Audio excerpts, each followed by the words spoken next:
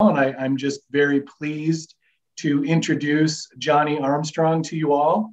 Jonny is an assistant professor in the Fisheries and Wildlife Department at Oregon State University, who works at the nexus of landscape ecology, animal behavior, and physiology to understand how animals interact with habitat conditions.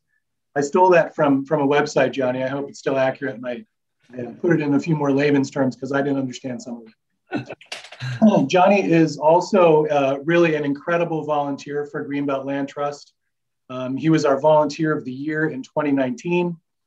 And for an organization whose part of our mission is to inspire people to care about natural lands so that they can be conserved, it would be really hard for me to overstate how important and impactful great imagery of the natural world is to our work. We're very lucky to have Jonny, as he's an extremely generous volunteer. I'm constantly asking him for stuff, including for this presentation. Without further ado, I just want to say thanks to everyone for being here. Thank you, Jonny, and I'm going to turn it over to you. Awesome. Well, thanks for having me. I'm just going to let me set my screen share up. All right. Can everybody see that and hear me okay? It looks good, and you sound great. All right. Well, thanks so much for giving me this chance to yap to people about camera trapping. Many poor people over the last decade have had to hear me talk uncontrollably about my obsession with camera trapping. So it's fun to do it in a formal environment like this. So yeah, I started camera trapping in 2011. So it's been over 10 years now. And what I wanted to do today was talk about, why camera trapping? Like why would you do this? And then how I came to get into camera trapping, and then tell you some stories about pictures that I've taken everywhere from Kenya to just the local woods around here in Corvallis.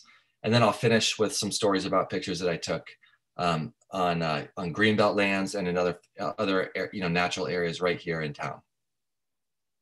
And I think this little mosaic of photos here, I'm trying to be representative of sort of the successes in camera trapping, where, and this is an overly optimistic display right here, because most of the time you set a camera out and like a herd of cows finds it and knocks it over and slobbers all over it, or a dog gets it, or maybe you set up this elaborate photo and the only thing you got was a ground squirrel jumping onto the lens.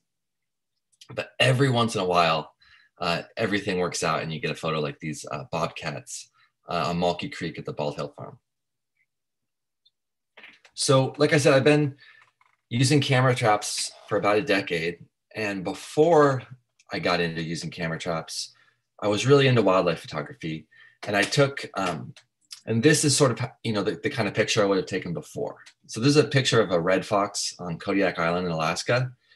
And I took this using the traditional techniques in nature photography, or at least in wildlife photography, where you have a long lens, right? And this is definitely the most practical, effective way to photograph wildlife. And it's a beautiful way to photograph wildlife because you get that perspective where everything is compressed. And so there's this shallow depth of field and you get a sharp subject against this beautiful, like painterly, like out of focus background. And so this is a great way to, traditional techniques are great because they're aesthetically pleasing and they produce these, potentially gorgeous images. And then also it's so fun, like, creeping around in the woods and getting to watch animals through your little telescope on the end of your lens is incredibly rewarding. And most folks on the line probably like spending time outside observing animals. So it's an awesome way to do it for that. And it's a great way to document behavior. Like if you want to get pictures of animals doing stuff, in general, having a long lens and traditional nature photography is the way to go. However, there are some disadvantages to it that ultimately led me to look for, other ways to photograph animals. And one disadvantage or one challenge that probably anybody can relate to if you try to get into wildlife photography is that it's gear intensive and with really expensive gear. And so, like if you go to Yellowstone, you'll see all these mostly retired guys sitting on the side of the road, and they seem to spend more time talking about each other's lenses than they do taking pictures. And I think this this can be make nature, I think wildlife photography seem inaccessible because oftentimes you feel like you need this really big lens, and it's got to be a wide lens that lets light in, and these things cost more than used cars. They're incredibly expensive. I think I used to think that these things were the most expensive things on earth, but now I have little kids and I pay for childcare, so now that doesn't seem that expensive to me. But anyways, this can be a major roadblock and a disadvantage of traditional techniques. But further, though incredibly effective, photography is just this incredibly diverse, broad art form or hobby. There's so many different techniques available. And with traditional wildlife photography, just kind of holds this really narrow spot where you're kind of limited in the ways that like the techniques that you can use. You don't use this, all these really cool other techniques like portraiture and lighting. We don't usually use those in wildlife photography. So I think I felt like I wanted to try other stuff. Secondly, a lot of the animals that you might want to photograph, like carnivores, they're nocturnal or they're incredibly skittish, and they can only really be effectively photographed in like a handful of places. Like, for example, if you want to photograph a wolf, you probably got to go to Yellowstone. If you want to photograph a mountain lion, there's probably one place in the world you can go and expect to be able to photograph a mountain lion with a camera in your hand, and that's like a national park in Patagonia. What if you want to actually photograph these animals in your backyard? Or what if you want to photograph a carnivore in Corvallis where they might be largely nocturnal? Well, traditional wildlife techniques are going to make it pretty difficult to do that. And the last thing that was kind of a shortcoming for traditional techniques for me is that oftentimes when I finally had a chance to photograph a critter, it was like, this is part of the reason why it's really cool, but also it's a downside is that it's frantic. Like, oh my gosh, it's the one time I saw a wolf in Yellowstone. Oh, my lens cap's on. Oh crap, take the lens cap off. Oh no, I have it in the wrong photo mode. And I'm like cursing and like, oh no, the critter's gone, and that's part of what makes it so exciting is it's kind of like a dynamic thing like photojournalism, but it can also be, if you want to work slow and kind of have more creative control, it can be frustrating. So then,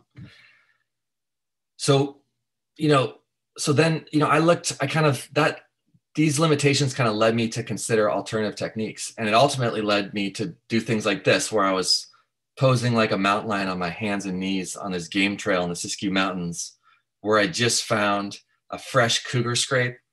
And I was out there at dusk. It was getting a little bit spooky. I found super fresh cougar sign. And here I am like trying to dial in this lighting on this camera trap set. So this is how I take pictures of wildlife now. And I'm going to give a quick narrative of the kind of funny path by which I arrived at, doing stuff like this.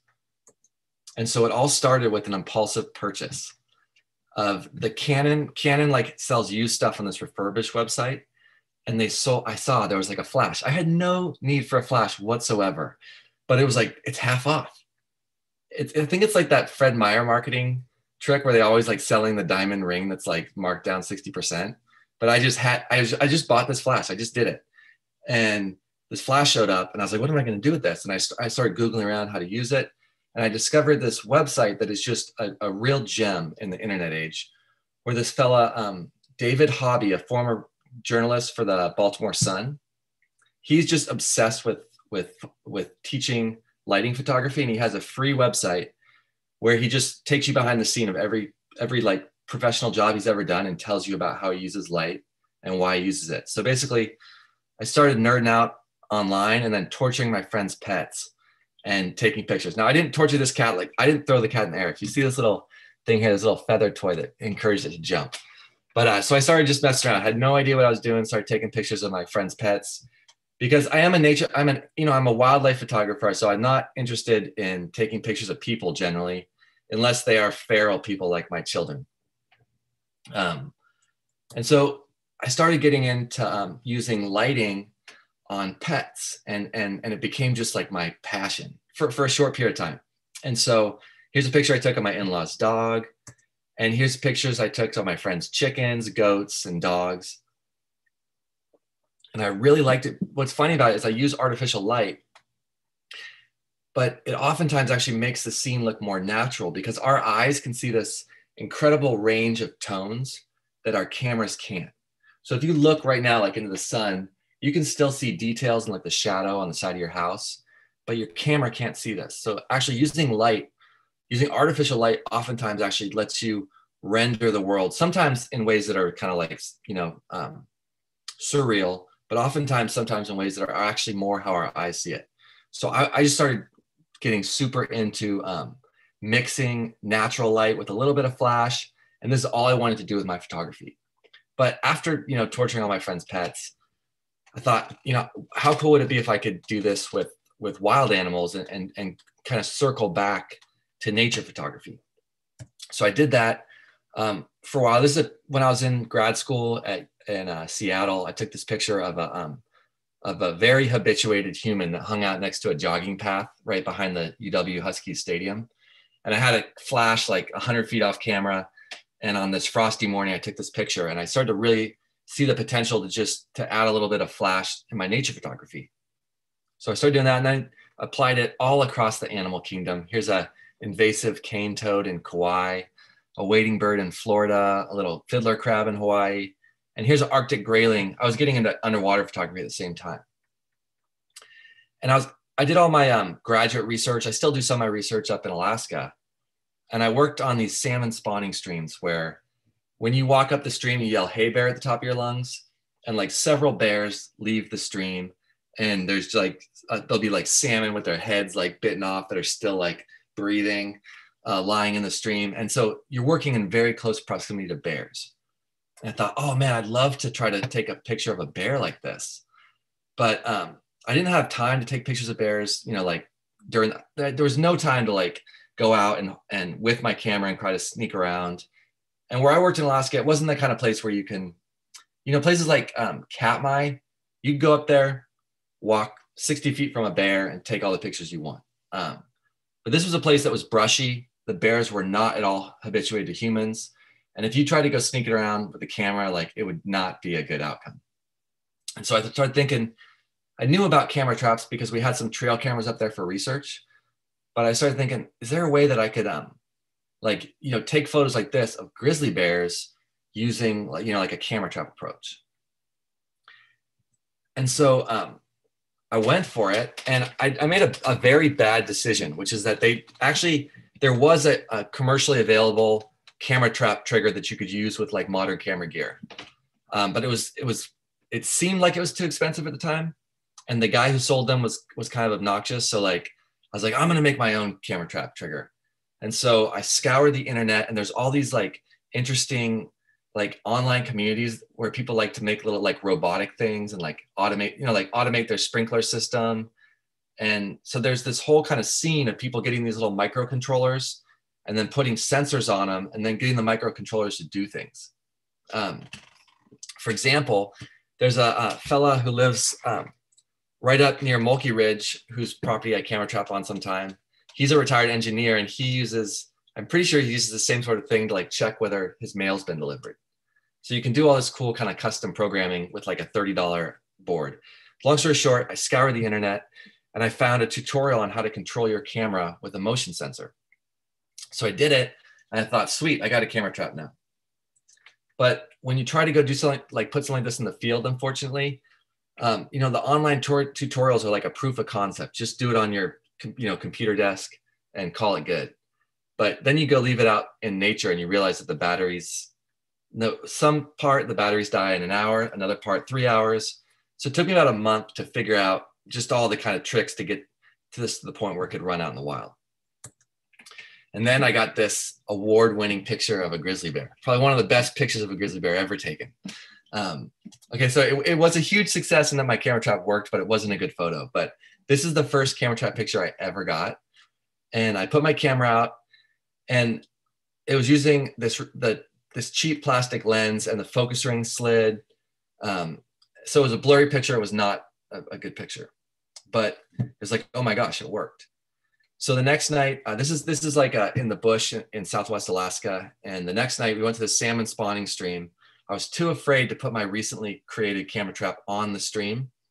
So we took a spawned out salmon from the stream and we threw it in this field next to the stream. And we put the camera on it and we came back the next day and the salmon was gone. Oh, no, wait, the salmon was still there, I think, actually, I take it back. But everyone was crowded around. It was like, okay, what do you think we got a picture? And we all crowded around and we looked at the camera and this was the picture we got. So we were expecting to get this bear and we got this young bull moose that had come in to sniff the camera during the, the forever Alaska twilight at night. But everybody was just going nuts. It was like, what? A moose? Oh, and it's a cool picture. Like it feels like you're standing right next to the moose and it's looking in your eyes. Like it's very different than like a telephoto image. And then this was the moment I was just I was probably hooked already, but just the surprise was just really fun. So the next trap that we set, I was finally like, all right, I'm ready to put my camera in the stream. So there was just a little sliver of a gravel bar in the middle of this riffle. And there was salmon carcasses around. So we took one of the salmon carcasses and we put it on this gravel bar. Then I took an ultra wide lens on my camera and put my camera just right, like maybe 10 inches away from the salmon carcass. And then 2 hours later, this bear came and ate it. And then this is like, it's almost like cheating in Alaska because there's like a million salmon spawn in this basin and there's bears everywhere eating them. But so then I got this picture and then it was like, whoa. And then everything just kind of took off and I started getting pictures everywhere. And the next thing you know, anytime I traveled anywhere, I'd bring my little camera trap with me. Started setting camera traps in Oregon, Montana, Washington. And just kind of stopped doing all other photography and my passion was camera trapping. And one of the things I think is hilarious about developing this hobby is that, like Liam Neeson in the critically acclaimed movie Taken, I have a very particular set of skills now. And I think it's a combination of skills that no normal human being would ever have. And I probably have the weirdest internet search history on the planet. And that's because it combines like fur trapping, just extreme redneck pursuits. Of course, I have no interest in like physically trapping animals, but it's the same sort of like approach. Electronical engineering, soldering, circuitry, wiring, that kind of thing.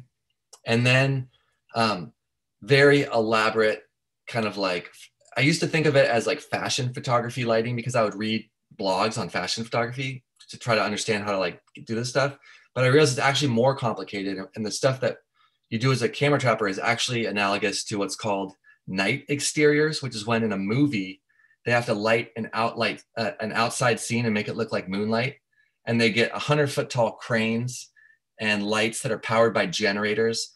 That's the same kind of, I obviously don't achieve that level of cinematic beauty and I don't have that gear, but that's actually the analogous thing because here, I won't go down a deep rabbit hole, but they're just trying to light, a 2x3 foot section of a human being.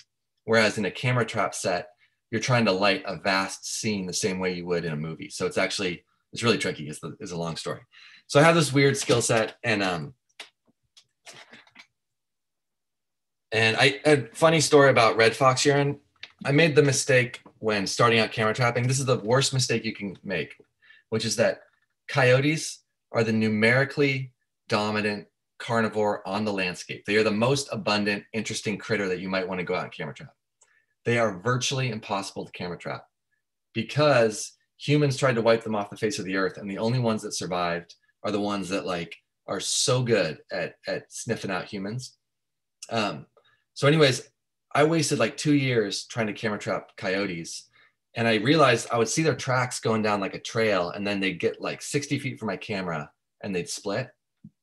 So I read online that you need to cover your human scent with red fox urine.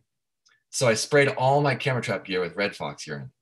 And it had the incredible effect of making all my camera trap gear smell like red fox urine, but it did not give me any pictures of coyote.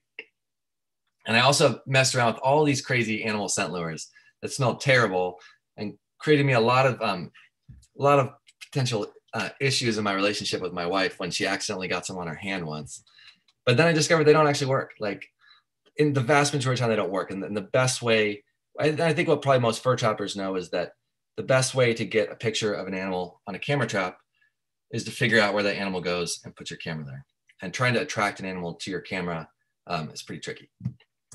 All right, so for those in the audience that are interested and they might be into photography themselves, here's a picture of my camera trap when my now 5-year-old was much younger. And here's a picture of a set that I actually made just off of Walnut in Corvallis after there was a bunch of cougar sightings back there.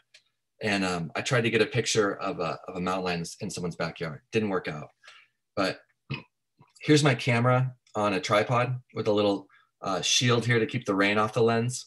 And so I don't make my camera waterproof because I find it messes up the pictures. So I have a little tube that my lens goes through, but then I just shoot through air and not through glass. I wasted a lot of really good pictures with, fog on the lens and weird stuff.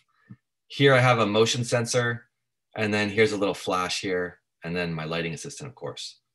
And I use like entry-level full-frame cameras so that they work well in low light. And I use ones that are like 10 years old. I usually look for them used. And then the funny thing is the only flash that works for camera trapping was made by Nikon, and I think they discontinued it in the 2000s.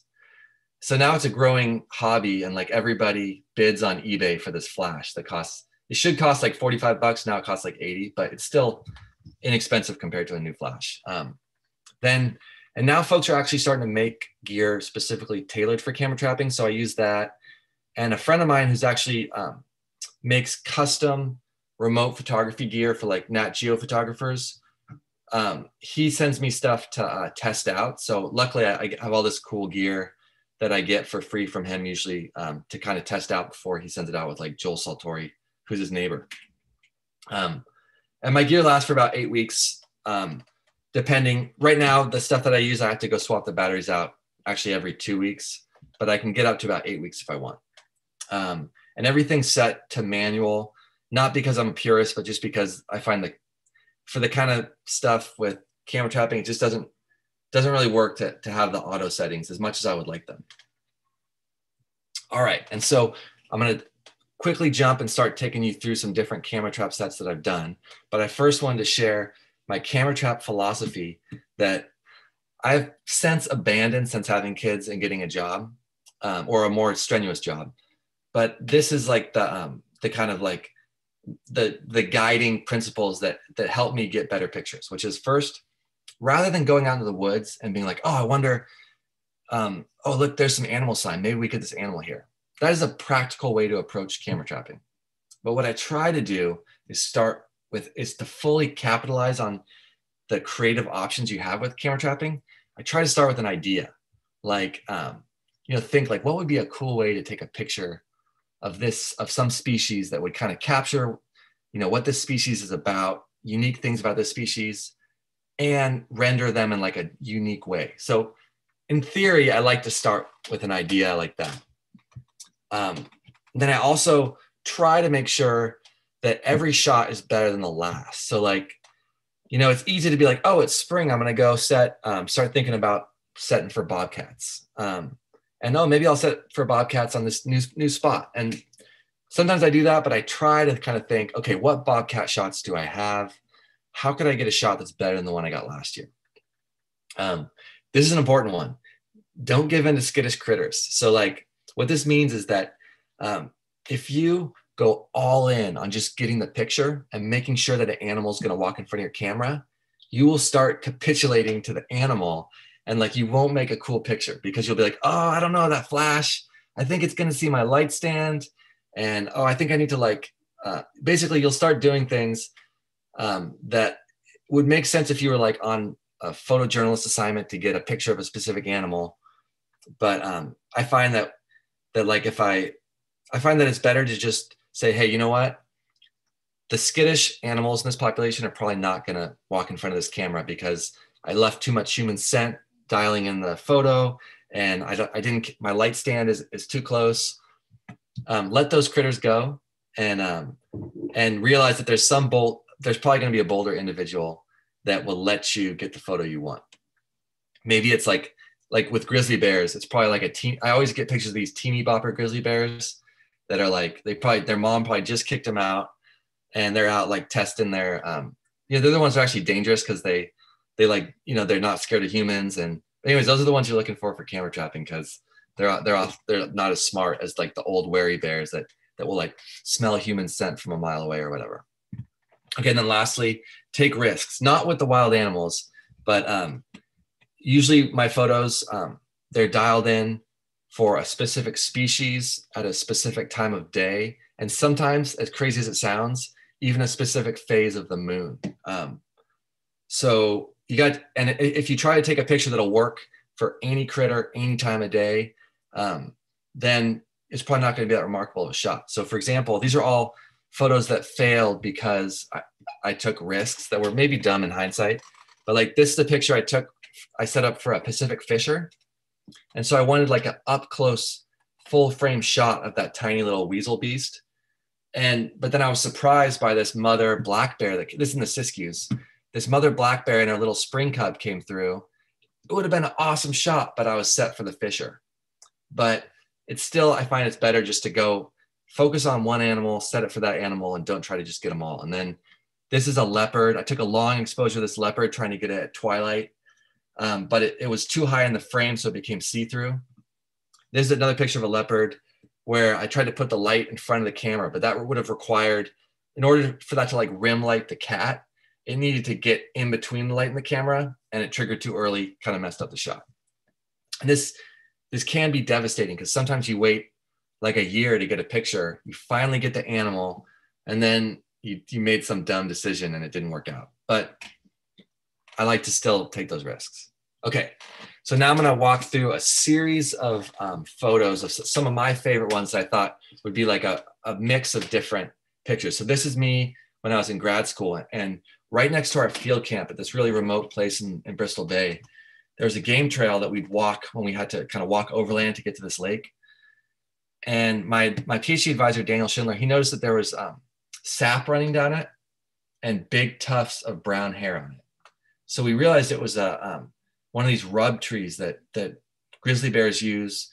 I'm not a bear biologist, but I think they use it. Partly they probably just like to scratch their back, and partly they use it as a way to kind of communicate and figure out what bears are there and let other bears know that they are there. So we found this, and there was a bite like 7.5 feet or so up this tree. There's this big bite. And so the bears, I think this is what they do. They'll stand up and bite as like an honest signal to the other bears of how big they are, right? So if you can bite like 8 feet of the tree, it means you're a giant bear. And then the other bears know that there's like a bigger one around. So we saw this tree and it was like, whoa, there's a big bear here. And so here, I thought, okay, how can I get a cool picture of a grizzly bear on a rub tree? And I got some photos of bears just scratching their back. And then I thought it'd be really neat to get a bird's eye view one from in the tree of the bear scratching. So my PhD advisor, he got up in the tree. He's very fond of using duct tape. Any excuse to try to put things together with duct tape, he's all over it. So he duct taped my camera box like to the tree, and we somehow got it set up, and then came back and got this image of the bear as it was like slithering up the tree. And then I got another one of it biting the tree, just like, you could only see like its nose as it was biting the tree, like right under my camera. So that was a super fun shot that I was really excited about. And this also inspired me then. I think it was a year ago, last spring, I set a bird's eye shot just like this on a game trail across town. I got this picture of a mountain lion. And so I'm still trying to figure out how to get this shot when the animals are wider angle, but it's something I enjoy kind of exploring. All right, this was a crazy idea. The light panel. So so in lighting photography, like if you went and you got a portrait shot, they would try to use soft, flattering light. It has this very kind of just beautiful look to anything it hits. And the key to getting soft light, a lot of photographers mess this up. It's not to you have to put a diffuser on the light. But what determines how beautiful and soft it is the size of the light source relative to the subject. So if you want to make soft light on a grizzly bear, you need a giant source of light. Hence, we made the light panel, where I got ripstop nylon, and then my friend who was a painter helped me make this frame and then stretch it around it. And so we made this giant light panel, and then I hid it up in a tree with a flash behind it so that it would make a giant soft light source, and I could take the first ever soft light photo of a grizzly bear. And so this is it. So, and I don't know if maybe you have to be a lighting nerd to kind of like to see this, but so here I had the light source coming from up here, and this young brown bear was walking up this game trail on the side of Pitt Creek in Alaska. And I snapped this shot of it. And again, you know, this thing, I don't think the bears could see it because it was at first because it was tucked away, but a smart bear probably would not have come through here. But this was this young rambunctious bear that allowed me to get these photos. So this is a photo using the light panel. Here's another photo I got of another young blonde grizzly bear with this blooming fireweed next to it. So it's probably August in Alaska. And then so I gave up on taking these soft light photos because it's just not very practical. And I think animals, unlike humans, animals look pretty good with hard light. Like if you shoot me with a flash without its diffuser, my skin's gonna look all shiny and like I'm gonna look all contrasty, and my wrinkles are gonna look really dark. But furry animals actually look pretty good with hard light, so I don't really mess with this anymore. But the last photo I took with soft light was one of my favorites I've ever taken, which is this photo of a red fox in Alaska, where I have a soft light diffuser up above it. And this is right as a storm was blown in from the Gulf of Alaska. Just really fortunate to get this shot. Okay, so next, another tree photo. So I got I was really fortunate to get a chance to go to Kenya and Tanzania to camera trap, because when I was living in Wyoming, a researcher over there wanted to take me there to help him get photos to communicate the science that he was doing and to help fundraise for it. So my wife and I got to go to Kenya in 2015, and we basically got to just go to this kind of reserve and pretty soon we just had our own Land Cruiser, and we got to just cruise around and set camera traps. So this, in hindsight, was not a good idea because we were in this remote area and I was climbing up this tree over this hippo pond. It would not have been good if I fell. Like, I don't know where the nearest medical help would have been, and there's hippos in this pool. But luckily I was very careful. And if you can see in this photo here, I mounted a camera trap up in this tree. And I wanted a picture of a leopard in a tree because they're kind of a defining feature of leopards that they're like, an arboreal cat. And they go up into trees to cache their kills. But I wasn't going to be able to find a leopard kill, and I didn't really want to mess with the leopard's kill. So I faked the shot. So what I did is I knew that there was a leopard that almost every night would come by the bottom of this tree as it walked the river. And there was a dried up, I don't know where it came from, but in this field camp, there was a dried up like zebra tail. So I hung the dried up zebra tail from a branch and put some wacky scent lure that the researchers had on it. And it like dangled around. And then I put my camera up there, and nothing happened except for the vervet monkeys kept messing with my camera. But the last night that we were there, this leopard came flying up the tree to check it out. And I got this single image of it zipping up the tree. And it was really exhilarating and fun. You can see, if you look closely, you can see these ticks on its eye. You can see there's some of the fun detail you get with these shots. I wish I could go back and light the background and kind of light the photo with the skills I have now, but still it was really fun. And I have this printed in my house somewhere. But that photo almost didn't work. And indeed, virtually, like 90% of these ideas don't pan out. And here's one that would have been my favorite shot ever if it worked, I think. And so the first year I moved to Corvallis, I set a camera on, this is Mount Jefferson in the background. So this is I think it's Green Ridge. This is by the Mackenzie. So I rode my bike for like 5 miles down past the locked gate on the Metolius. So I rode my bike down towards Lake Billy Chinook in that kind of remote part you can get to on the Metolius. And then I hiked up the hillside until I got a view of Mount Jefferson here. And I found this ridgeline game trail. And it looked like the perfect place to find a cougar. So I set my camera there, and what I was hoping for was a long exposure night shot with this kind of V of the trees framing Mount Jefferson in the background and a cougar in the foreground, which, a lot of things would have had to go right for this shot to work. Like, it would have had to, a mountain lion would have had to walk on this trail. It would have had to come the direction that my lights were pointing. And then it would have had to come at night because I set a long exposure night shot. And no mountain lion ever came, but something triggered it at night. So here's what was painful about this one is, first, a bat or something triggered it. And it turned out there were controlled burns. I'm not sure if the Warm Springs tribe or someone was doing them, but there were controlled burns going on. So the night picture was this stunning shot of like night skies with the mountain, and the mountain was like flanked in fire because of the controlled burns. So it would have been a stunning shot. Plus, when I went to pick up the camera, my wife found this cougar scrape and fresh cougar tracks like 30 feet from the camera. So there was a cat in the area, but it just didn't walk by my camera. So this is a photo I'd like to go for again, but it didn't work out. But speaking of mountain lions, sometimes, especially with mountain lions, like my shots haven't been planned. They've kind of just been opportunistic. And here's an example. When I lived in Laramie, it was really frustrating because there was great wildlife opportunities around there. But if anybody's ever lived in Southeast Wyoming or that area, it's one of the windiest places in the US. You're at like 7,000 feet. And in the winter, the wind blows like 60 miles per hour most weeks up on the ridgelines. And so you can't actually go out and track animals there because the tracks get filled in with snow immediately. And the only time that the wind dies usually is in cold snaps. So we finally had a cold snap. It was like 20 to 30 below. And I bundled up and took my friend's dog and went out looking for animal tracks. And I went to this one spot that was kind of one of my favorite spots.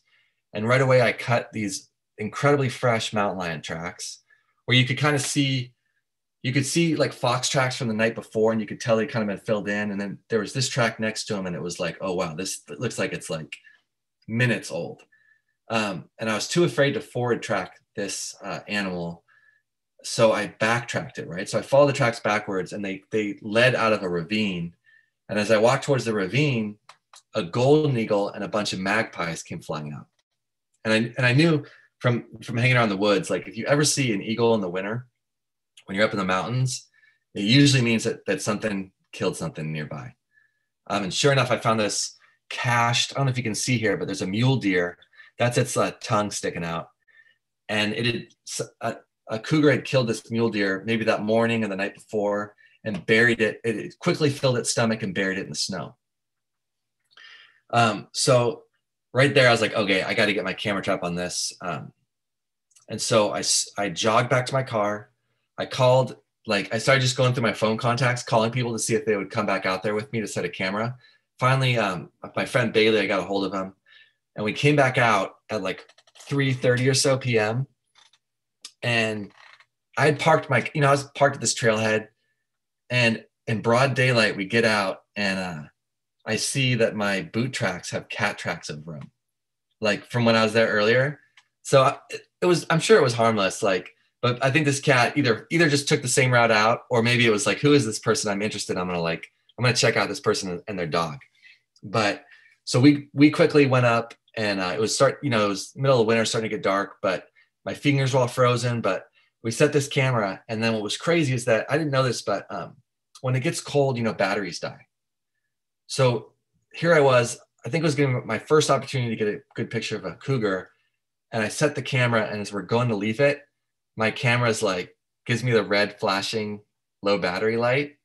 And so I just turned it off, and then I let it go into standby mode, and then I crossed my fingers and left.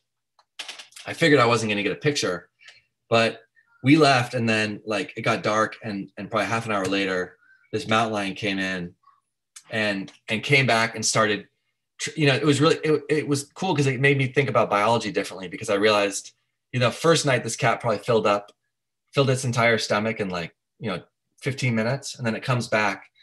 But it was there all night because it had to, it's 30 below. So this thing was just frozen solid. So then it just worked its way. You can see it's got fur in its mouth in this picture. So that was one of my favorite pictures. And I really liked how it's kind of gruesome, but how I framed the foreground with the cat's tongue. And now I have a 40 by 60 of this printed on my living room that I traumatized my kids with. So that was a fun one. Then speaking of surprises, I've had, a lot of times you get surprises, but they actually work out. So here's something I still kind of like fret about, but I'm glad I made the decision. But I passed up one of the best camera trapping opportunities ever, which is that I had this really amazing experience with my wife and her parents' dog. We were out exploring in Montana, and I cut fresh wolf tracks, and I followed them, and I started finding tufts of fur, and I followed them to a freshly killed bull elk, like giant bull elk that had been killed maybe earlier in the morning. And I had my camera trap with me, but there was like 30 feet of red snow surrounding the bull elk. And there's something about seeing that. It was just so wild. Like, I think the scene after like a whole pack of wolves takes down a big animal like that. And I didn't really want to interfere with the wolves. And I had my friend's dog, or I had my in-laws' dog with me. And it just seemed like a bad idea to hang around and set a camera. So I left it. But I still wonder about what kind of picture I might have gotten if I, with like giant antlers and like a pack of wolves in the background. But I passed that opportunity up. But I came back the next year and I tried to get the wolves on this. I knew that there were a lot of elk around here and there was this game trail. So I set here for those wolves. But I never got the wolves, but I did get this little consolation prize of this red fox that came through. And this is a long exposure night shot, which is always fun because you never know what you're going to get. So in this one, though it's kind of sad in terms of like nature and pristine environments, the resort of Big Sky is like Big Sky, Montana is like 10 miles to the west. And it probably in combination with Bozeman created this light pollution that made it so the sky registered with all this color and kind of like, and lit up the clouds. So it wasn't just jet black. So again, and then here's another example of surprises. So this is Jake Goheen, really amazing community ecologist that works in Kenya. And this is his research assistant, a local Kenyan named Toby. And so they brought me down here and they really wanted pictures of aardvark or aardwolf, which are, aardwolf. Aardwolf look like a miniature striped hyena. And they're freaking adorable. Check them out on the internet. Like, you just want to pet one. But both of these animals, they eat termites. And so our goal for like the month when we were down there was to get a picture of these animals on termite mounds. And so I brought my box. I had an entire tote of camera gear for this specific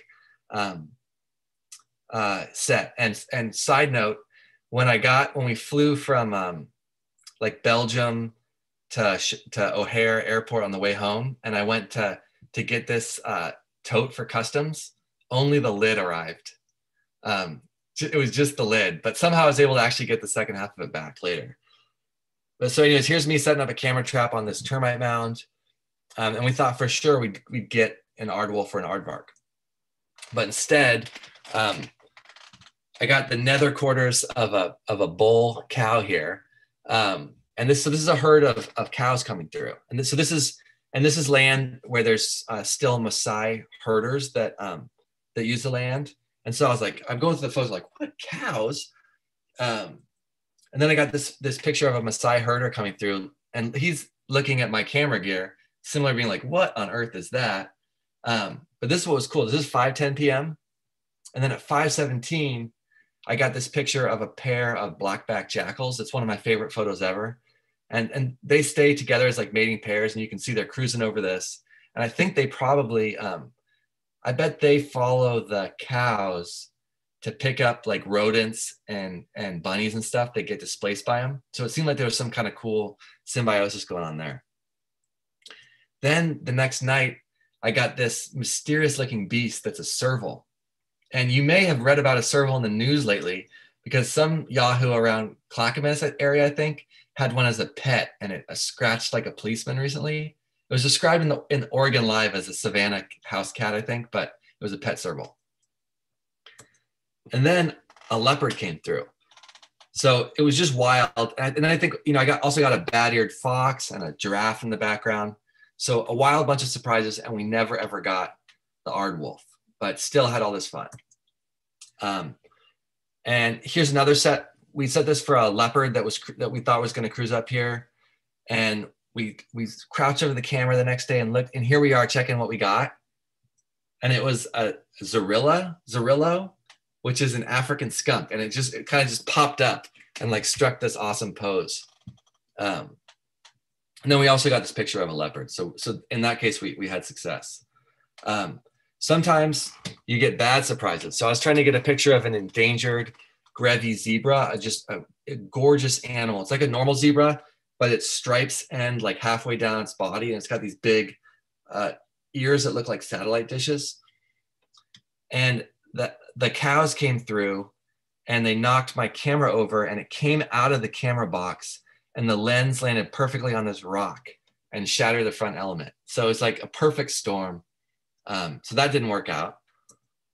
And then this was one of my favorite camera trap shots that I ever set. And there's kind of a cool ecological story with this one, which is that the historical grazing practices of the Maasai, they would hold cows in a concentrated area, and that would graze the shrubs down to like this like putting green.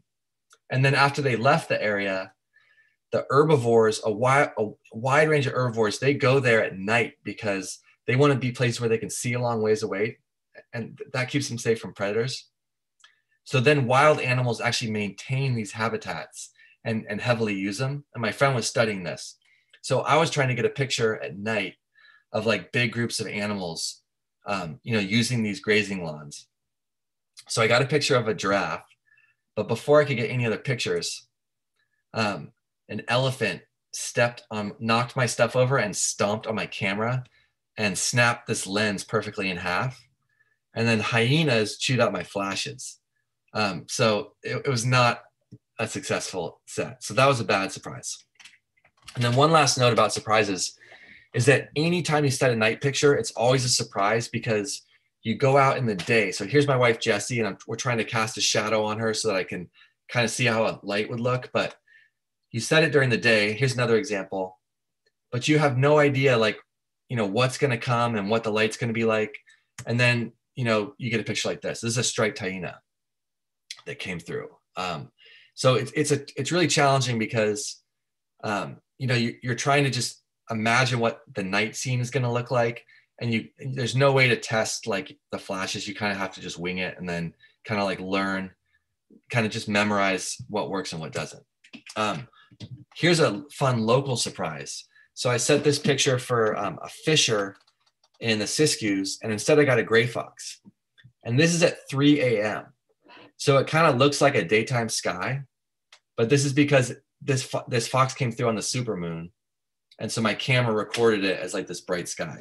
So that, again, it's like just kind of a fun surprise that shows you kind of how, anyways, that was a fun one. And then circling back to that cougar shot, one time my light didn't recycle. I got maybe 30 pictures of this cat. And this was one of my favorite pictures I've ever taken. That was an accident. So the light didn't recycle. So I basically didn't oversaturate the scene, and I had much more like texture and shadow. And then this little light that I stashed in the background, it lit up the cougar's breath as it was working so hard to try to get into this deer. So again, just a kind of fun, a failure that actually benefited me. All right, so we're to Oregon now, so I'm getting close to the end. Are we using the chat dialogue? Well, anyways, should I check the chat? I haven't been checking the chat just in case anyone's trying to get in, but I think we're good. Okay. Okay, so all right, so I'm just gonna close this real quick. All right, so oh crap, hold on one sec.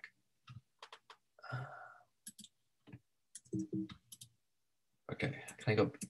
Okay, awesome. I was just having trouble going back. So just wanted to really quickly share that one of the things that I've kind of hit pause on, but is maybe my overarching kind of project that I'd like to do in Oregon, is photographing our rare small carnivores. And I didn't know about this till I moved here and started talking to biologists, but we have all these cool ones that I think Oregonians don't know about. For example, did you know that we have ringtail cat in Oregon? This is by Lost Creek Lake. I thought ringtail cat only lived in like Baja, but they're actually abundant in the dry parts of Southern Oregon. And this is one, the ODFW radio collared that's just outside of Shady Cove. This is a Pacific fisher that lives in the Siskiyous. This is right outside of Ashland, Oregon. It's actually the really probably one of the areas with the highest density of Pacific fisher in the world. This is also a fisher, but one of the things I really want to get, I've gotten marten up in the Cascades, but really cool fun fact about marten is that in Oregon, American marten either live above 5,000 feet in the high Cascades or at sea level just south of Florence in the dunes. So there's sort of a recently maybe rediscovered population there that actually lives in the coastal shrub, like, in the dunes. And I'm dying to try to photograph it, but I want to get it when they have a fur coat in a more full coat in the winter, but it rains, so it'd be tricky. And then I put this picture of the fox because we also have the Sierra Nevada red fox. I don't know if folks have heard of that, but biologists thought it was near extinction and only lived in Yosemite, and that it was one of the rarest mammals on the planet. And then ODFW, in doing camera trap surveys for wolverine, discovered that they live on virtually every like major Cascade volcano. There's a little population of them. So I spent a summer trying to get them on three-fingered jack, but didn't have any luck. Okay, so since moving to Oregon and having little kiddos, at first I was pretty limited. So I started camera trapping in my backyard, and I could use more flagrant, less conspicuous setups because I was working with animals that live in your backyard. So there's a picture of a Douglas squirrel that I got in our backyard. And then there's a picture of a gray fox. And I don't know if folks know this, but gray fox are, I think, I'm not a wildlife biologist, but I think they're super abundant in Corvallis, and actually maybe more abundant than they are in the woods around town. If I put a trail camera on the fence of my backyard, within a night, I'll get a gray fox on it. And you just never see them because they're nocturnal and a little bit elusive. So this is a gray fox in the garden in our backyard. And then one of the luckiest things to happen to me in my camera trapping is that I was at a fundraising event for the daycare that my daughter Hayden went to. And I met some poor guy was nice enough to start talking to me. And I started chatting his ear off about my camera trapping hobby. And that was Matt Blakely Smith.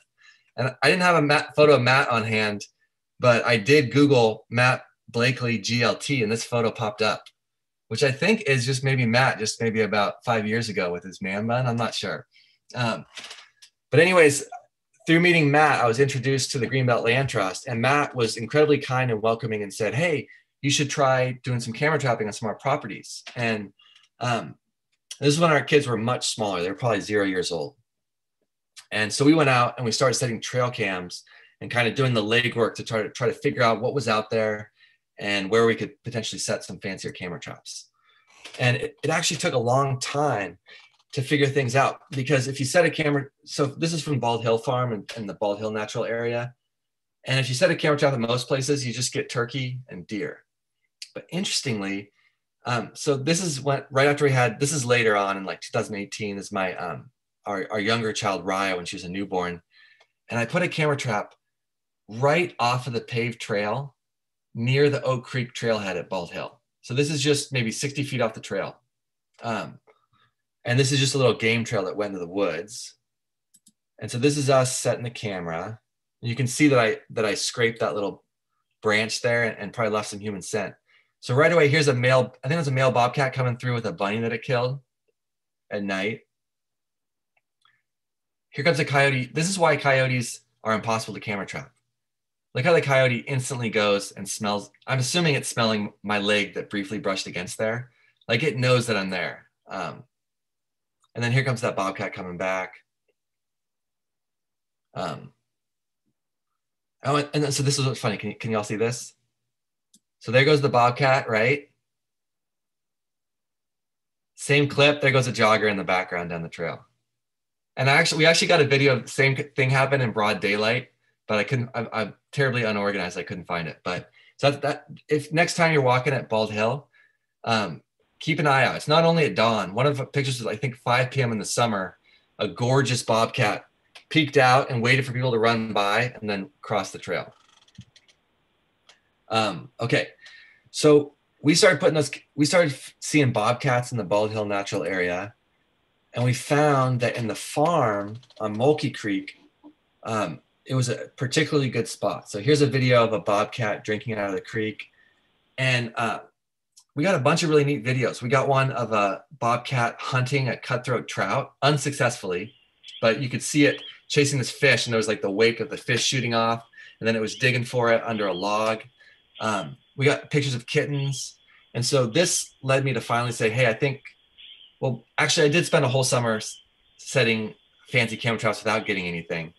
And actually I had, somehow spiders got in the lens of my camera and like had babies and ruined one of my cameras. So it started out without success, but then I got one of my favorite pictures to date, which was this picture of a bobcat crossing Mulkey Creek with its little, maybe like couple month old kittens in the background. And a fun fact about this one is that, so this picture, I really wanted to show that the creek was in the foreground and give you the sense that this was water. And I was finding that it was too dark basically, and that this was just going to black and you couldn't really register that it was water. And so this actually is not the sun. This is a flash that I put an orange color filter over to emulate the sun so that it would create this glare on the water and so that you could see the creek. And so this is one of the reasons why I love camera trapping so much, is because you get these little challenges, and then you get to do all this fun, you have all these kind of like tricks and way more kind of creative control over the scene, so you can do things like this. The next photo I was going to share is this one of my favorite photos ever. This is the beaver pond that's just, I guess it's west of the paved trail, only 100 meters from the Oak Creek trailhead. And I spent a lot of time in what I did not know at the time was poison oak, setting this camera. So I got poison oak for the first time in my life. And we put a trail camera on here for a long time to kind of figure out this bobcat's behavior. And then we finally got it crossing this branch of the beaver pond. You can see the reflection of the night sky on the water. So a photo that I really was excited about this picture. And then here's the most recent picture of a bobcat that I got, which was last summer. And this is at Mulkey Creek again. I think this is a female bobcat. And I was just out there with Matt and Anne Mary and Owen, and we saw on the banks of the stream, we saw 2 bobcat tracks planted right in the mud by the end of the stream. So the cats are back, and I'm excited to try to get some pictures of them this summer. And so if anyone in the audience goes jogging at Bald Hill or Mulkey Ridge at dawn and dusk, and you worry about mountain lions, I can tell you, now don't quote me on this or sue me, but I virtually never get mountain lions at these spots. And so it does seem like, I know there's occasional sightings, but compared to other parts of Corvallis, it doesn't seem like there's a lot of mountain lions around. So you can dress up as a deer and go jogging there at 4:30 in the morning and feel safe, if that's your thing. However, I briefly was getting a cat. The winter before this last winter, I was briefly getting one up off of Mulkey Ridge, but I haven't since. So there are very few cougars, it appears like, that are wandering down here, but I guess one could establish itself. However, to my wonderful surprise and joy, I would have never dreamed that moving to Corvallis, there would be amazing cougar camera trapping opportunities within 15 minutes of town. When I lived in rugged Wyoming, the camera trapping for cougars was not as good, and I had to drive an hour.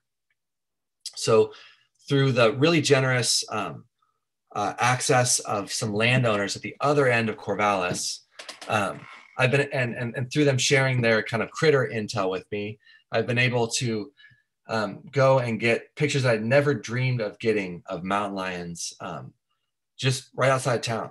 And gotten, usually if I get a mountain lion picture, it's just this once in a blue moon kind of thing, but this has given me the opportunity to really kind of learn the animal's behavior and kind of really dial in camera trap sets to get the pictures that I want. So this is a picture of a mountain lion drinking out of a stream during the summer. And this is a picture that has a story behind it. This is a female mountain lion in the fall. And I was really excited about this picture because of the fall colors. But this cat is actually looking back at a terrifying male mountain lion that we got on the camera traps that was just, I'm normally not very scared of mountain lions, and I'm okay with taking my kids there to set camera traps.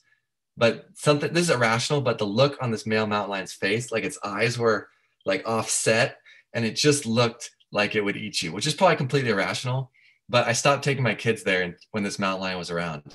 So there was this crazy just beefcake of a male mountain lion, and we got it a trail cam set at the same time as this, captured it. So this female lion is coming to the scene, and she looks back and sees the male, and then she continues on. And then I got pictures of the male, and then I got trail camera footage of the male following the female down the trail. And then as they get to the creek, the female like kind of chirps, and then the male lion like just goes flying through the scene chasing her, and they both leave the scene. And the female actually triggered my next camera, but then I got a blurry shot of the male at warp speed, like launching through behind her. So some cool opportunity through both the trail cams and the normal cameras to observe some of this behavior and catch just a little sliver of it. This is the last picture that I got of a mountain lion in that area. And it was at the beginning of the pandemic. I went out with Hayden, and she helped me kind of dial in the shot. And then we got this picture of a mountain lion coming through at night. And you can see here, this is the city lights of Corvallis lighting up the sky in the background. This is a picture I was really excited about. Excited to try this again next summer. And so thank you for letting me ramble for so long. That was the last image that I wanted to share. And I'm super excited this summer I want to get outside the box. I always get fixated on the bobcats at Bald Hill because they're so beautiful, and they remind me of like an ocelot or something. But this summer, hoping to kind of branch out, maybe go for some owls or other critters. So hoping to share some of those pictures with you over the course of the summer. And I just want to end by saying, happy to take any questions. And there's just a long list of folks that have helped me get the images that I shared today in this presentation. And that's a wrap. Thanks, Jonny. Maybe if you stop sharing, we can get everybody on the screen. We've got a pretty small group. Cool. So feel free to put any questions you have in the chat. I'm going to ask the questions that are in the chat. But then also, you could unmute yourself and just ask away. The one question we had in the chat, Jonny, was, can you give some tips for somebody tentatively venturing into camera trapping? What should people do to start? Absolutely. Okay, so first, nowadays you can get a trail camera off of Amazon for like $60. And from what I can tell, they have better image quality, and they're equally unreliable as the ones that like the hunting companies make. And they come to your house in 2 days. So I'd say get a cheap camera trap or a trail camera and just start. It's a great way to just kind of like get a new glimpse into all these critters you had no idea were in the woods around you. So start with that. And then if you want to get into this, like the kind of custom camera trapping thing, there's a fella named Will Lucas Bassard. I think he was in the national or international news for this picture he got of a melanistic black leopard this last year. But he started a company called Camtraptions. And so Camtraptions. And it makes it so many of the failures that I went through, you can now dodge by just, you can just buy, basically they sell a bunch of stuff that is all the stuff I used to make homemade that would fail. And they have tutorials, I think, on their website that shows you how to get started. And they have a Facebook group too. And I see now that like the sport or the hobby is just exploding because, they've made it a lot more accessible. So that's what I'd recommend. And you can always send me emails. I get random emails all the time. It's really funny. I'm like a scientist as a profession, but I get contact. Nobody ever emails me to read my papers, but I get random emails all the time about camera trapping. So I'm happy to help people out. And I'll be following up with everyone with an email, and I'll find the links for Camtraptions and the other things Jonny mentioned. And it sounds like he's willing to let his email out there. So I'll include that. Cool. This is being recorded, and so it will be up on our YouTube early next week at the latest, as soon as I can get to it. I also, a couple other things, and then I'll turn it over to other folks. One, I don't think we've ever done a Zoom where we had more people at the end than at the beginning. So I think your presentation was pretty great, and your photographs really had us all captivated because absolutely no one left while you were talking, Jonny. Thanks, that's great. One person asked me how I balance the flash with the ambient light when you don't know how much ambient light there will be. And that's a great technical question. And the concise answer is that that's what's so hard about it, is you don't know how much light there's going to be. And so you got to kind of, hopefully you have a trail camera. And so you can start at an animal, you can be like, oh, there's an animal that likes to come through here, and I know it's going to come at night. And then you can kind of, or at dawn, and then you can kind of build around that. But that's the hardest part. I think some people have this figured out. Like I think the people that work for Nat Geo, they get custom stuff that makes it so their camera can meter correctly, but mine don't. So I just go all in. I say, I think it's coming at 7. I'm setting for 7 a.m. light, and I just kind of go for it. And so that's one of my questions. You have your models, your helpers pose, and then you're setting the focus and everything, and that's what it's going to be set at when it triggers. Yep.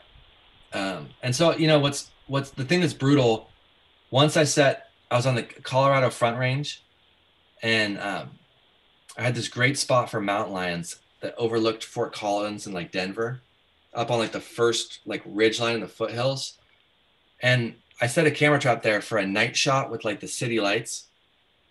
And my friend had one of those cellular trail cams that sends you the picture like in real time. And so it was a 30-second shot. It was only going to work if the mountain lion came at night, but I figured it would. And I never got anything. And then finally I was like driving home from like making another camera trap set, and my phone pinged, and it was an image. So, it was real time, and it was this beautiful like evening, like sunset. And it was the trail cam photo of a mountain lion.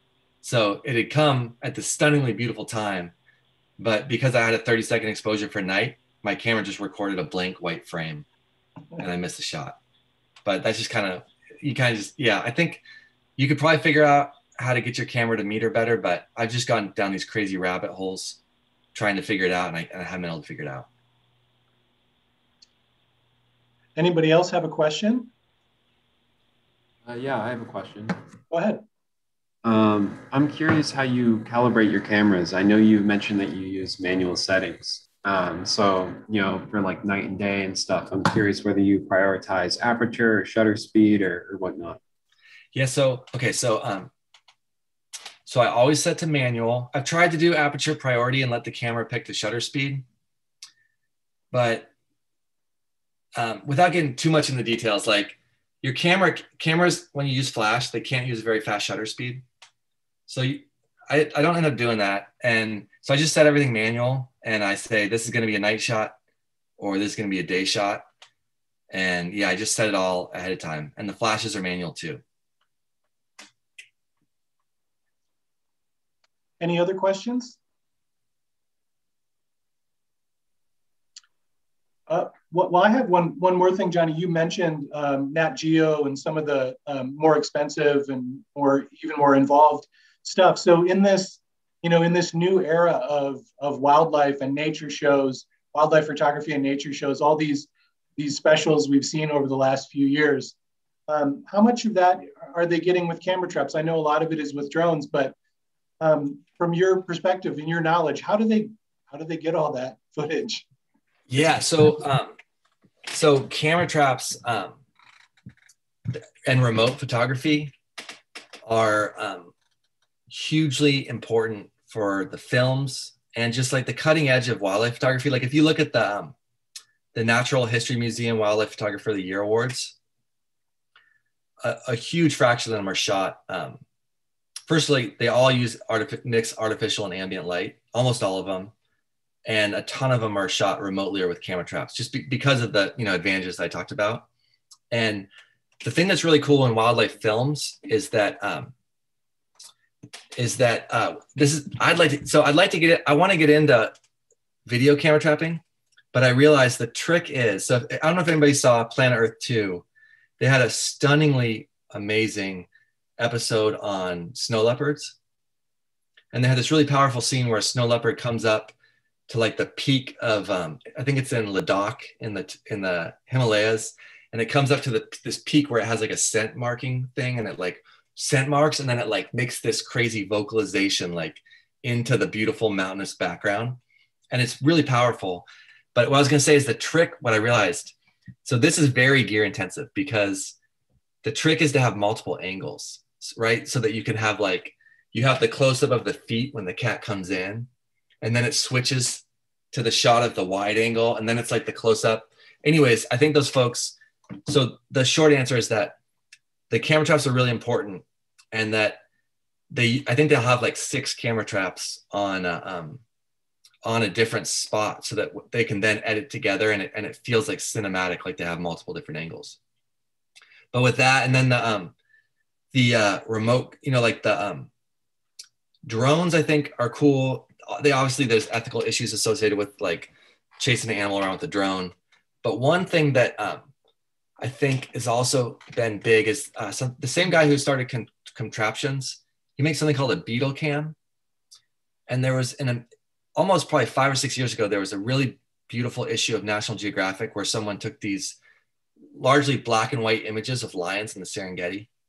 But they were taken with this thing called the beetle cam, which is like a remote control car that people drive up and then take pictures with. And that sounds very problematic if you were going to like go to like, maybe like a wolf den in Oregon or something. But in the Serengeti, the standard approach is like people are driving up, in Land Cruisers with 10 people in them and driving up 10 feet from a lion. So I think it was less there. It's less, I think, of a contrast with like the normal, it's probably less invasive than the normal way people do it. But anyways, I think, yeah, those techniques have been like transformational, I think, for the wildlife documentaries. Well, one more question from the chat, and then unless someone has some more questions, we'll wrap it up for tonight. What about macro camera trapping? Is that a thing? And have you ever done it? Can it be done? That's it. All right. So I think you could do what's called close focus wide angle macro. And this is I'd like to get into this more, but there's these lenses that are like macro, but they're wide angle. So they have a little more depth of field, I think. And it's not for things like a fly, but maybe for like a frog, right? And there's a Spanish photographer, I should know his name, who is phenomenal. He takes just these, let me see if I bet you I can find him in 2 seconds. There's a Spanish photographer who, hopefully I can find him. Well, I was hoping I could see him on Instagram.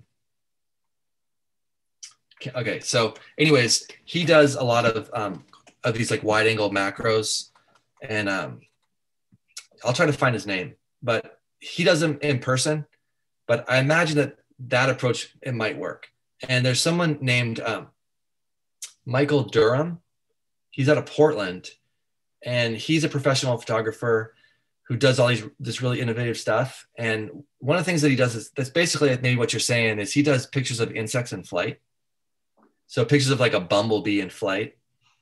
And I think he does them with some kind of like beam that tricks the camera.